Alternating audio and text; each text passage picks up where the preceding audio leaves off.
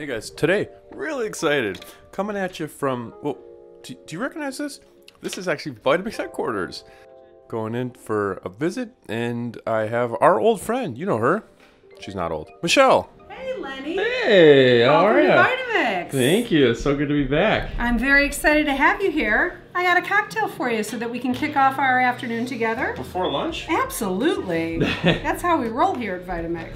It's not, but how they do roll is specialty creations in specialty attachments like the Aer Disc container. I have been using this to do batch cocktails at parties. I did it all summer long, so everyone thinks like I'm like this great barista. Yeah. But I'm not. I just use the Aer container. So we're making Pomegranate Cosmopolitans. Let's do it. 1 cup of vodka, add 1/2 cup triple sec or any orange liqueur. We'll use 1/2 cup of pomegranate juice, 2 full limes sliced with the peel on. So the Aer Disc container is going to muddle the limes. So extract all that flavor and juice and all the natural oils out of the peel and the rind, but leave the peel and rind intact. Pretty cool. And then we'll add 1.5 cups of ice on top. This serves to chill it, but also helps the muddling process, kind of beat up the limes. We'll put the top on, blend for about 30 seconds. So we're making more than a single serving. This actually makes 3 drinks. And kind of nice because if you were gonna make this type of drink in a shaker, you'd have to make 1 at a time, so great for parties, really easy. Okay, back to Michelle.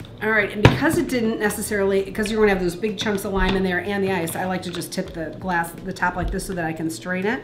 Nice. And look at that, is that beautiful? That's really nice. How's that for a great holiday drink? Guys, look what it did to the lime. And guys, subscribe to our channel if you haven't already. Hit that bell to get notified. If you appreciate videos like this, hit that thumbs up. Thank you so much for watching, and we will see you in the next one.